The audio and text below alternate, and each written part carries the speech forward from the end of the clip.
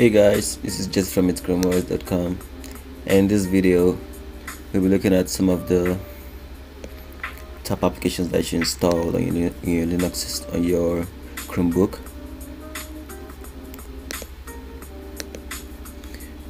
Top 100 apps that you install the first instance you get your Chrome system. First on the list is Showtime. Showtime is basically an alternative to Netflix. It doesn't necessarily have the greatest that Netflix has to offer, but it does offer things from like generic shows and allows you to download episodes of your favorite shows so you can watch them offline. Other features include Showtime's own boxing championship game. Downloading the Showtime app is pretty straightforward, and it offers a 7-day free trial for $11 a month. And if you head over to the Play Store and search for the application Showtime, basically go ahead and click install, and it's a pretty straightforward process. Next on the list is Sketchbook. Considering that there has become a proliferation of touchscreens in the personal computing space, it is no surprise that we are getting more productivity related applications like Sketchbook, and this is such a welcome move for Chrome enthusiasts like myself and you watching, hopefully. And Sketchbook is one of those applications that really serves the educational sector very well, especially considering that it fills in some of the gaps that have been left by an unfortunate lack of professional apps that are well suited to the Chrome operating system. And any application or functionality that helps close that gap is always welcome, and Sketchbook is one of them. I tried it earlier on, and I'm hoping that I still have it installed. I don't have it installed anymore, so I'm just gonna go ahead and install it from the Play Store so I can show you what it looks like. And the next on the list, Squid. This Squid is one I've definitely used several times, and I have it installed right now. Please take the time to subscribe to our channel and hit the notification bell for more videos like this. So you can see Squid is pretty straightforward. The first card you see is a tutorial that basically directs you on how to use it.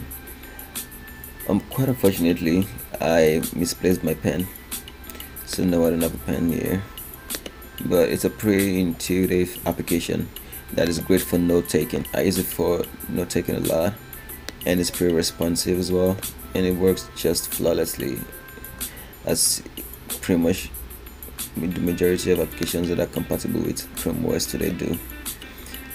Whatever bug or glitch you may see, it might be as a result of the fact that I'm a developer channel, and just keep that in mind.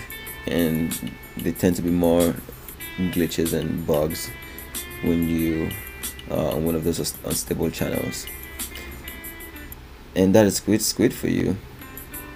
Next in line, so let's see if our application is done installing. But I'm still waiting for Sketchbook to install here.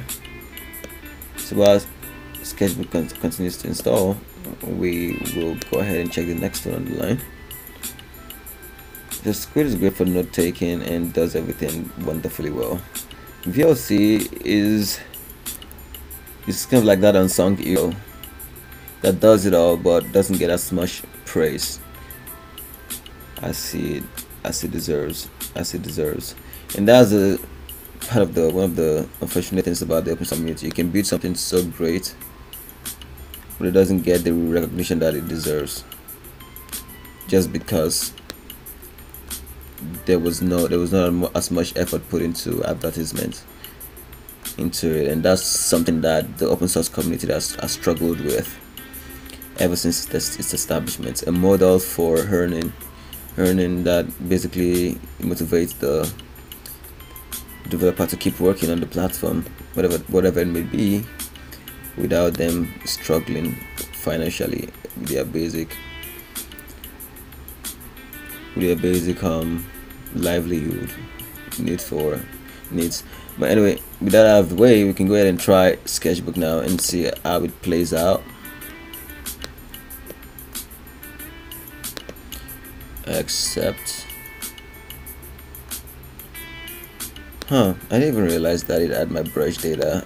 Like I said, I'd use it. I figured that I'd used it sometime, but I wasn't certain that I actually did use it on a system and actually installed it with my data, etc. So that I feel like it crashed just now. So let's go ahead and open it again.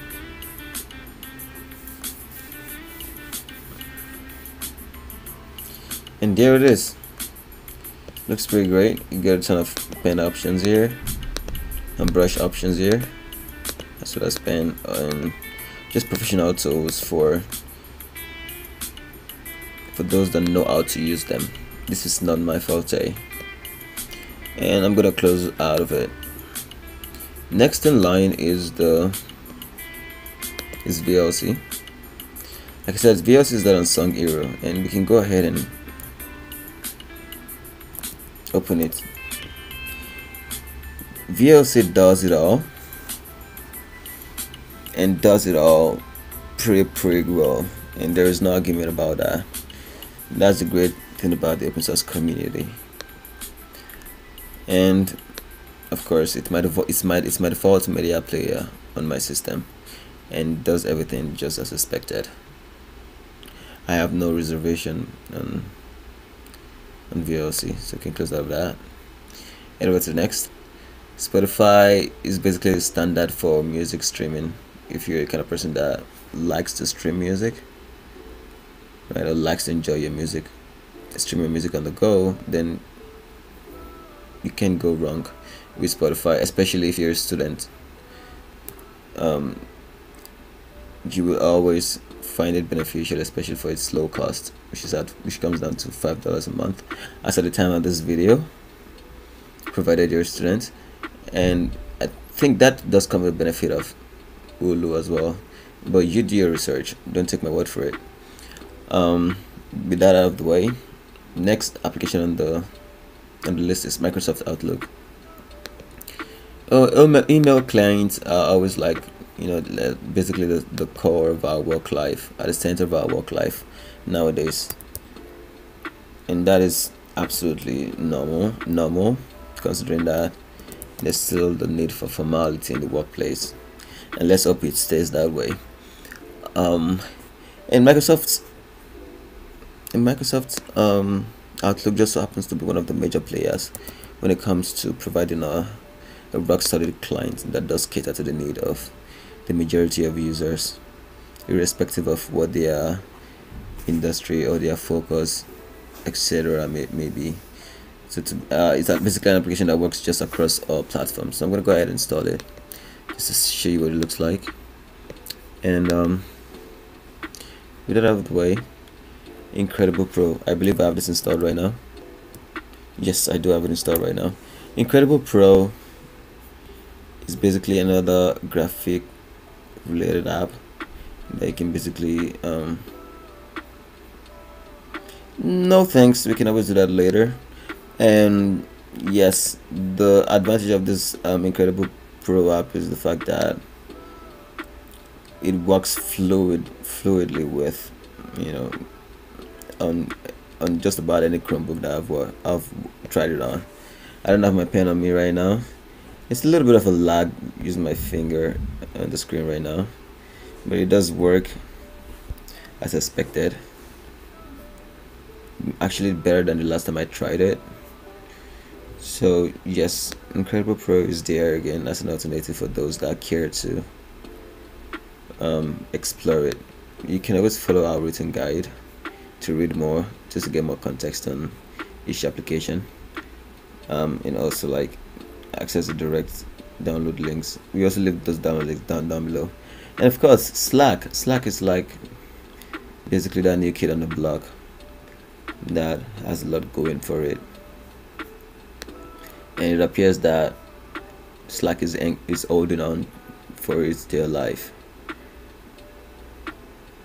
especially with sharks like Microsoft Teams and Google encroaching its territory slowly with their offers of, you know, the Teams app. And now that Microsoft has made Teams available on Linux as well, the competition between both platforms is going to become fierce in the coming years. And but you can't deny the fact that Slack remains undisputed,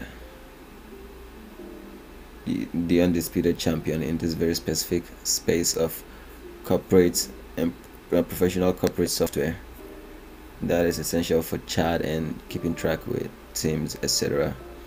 So of course, yes, Slack is always going to be one of those essential applications that you just cannot get rid of. And that takes us back to Microsoft Outlook. Yes, and it works great. From the last time, you know, I've always known it to work great, and I have no reservation on Microsoft Outlook. But I do not use email client of this from the Android Play Store. I prefer to use the web clients directly. But with that out of the way, the next thing online is Adobe Illustrator Draw.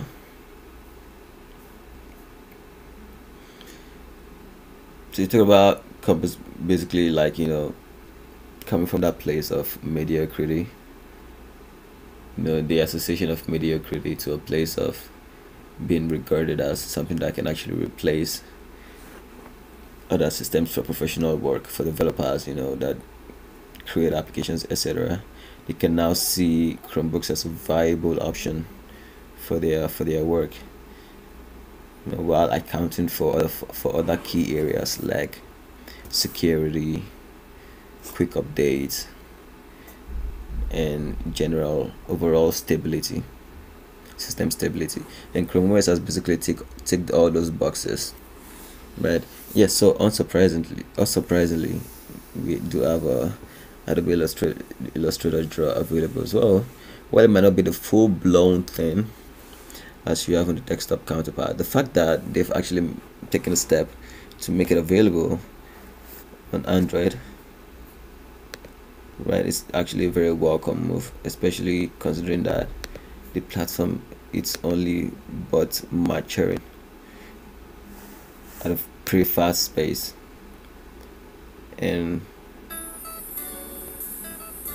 keeping up is not exactly easy, especially when they do have to maintain packages for other platforms that are actually making money. So the fact that they've actually taken the step to make it available in the first place is a very welcome move. And next in line is 1Password. So obviously you can always download like the Illustrator Draw. It appears that it's incompatible with my device. That is unusual. For whatever happened, but I will revisit this personally, as I intend to write a review and release a review video on it anyway, and make it available to you guys.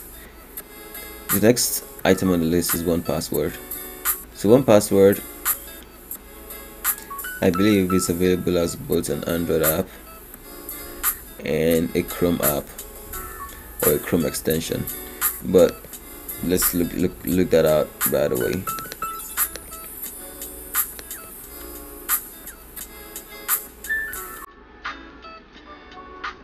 See what the downloads are available.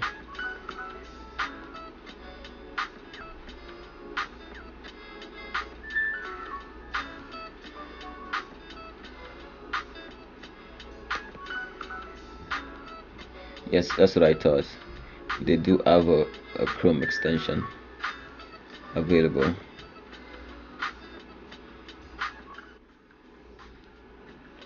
Or an actual Chrome app, not even an extension. It's an actual Chrome app, a full-fledged Chrome app as it appears.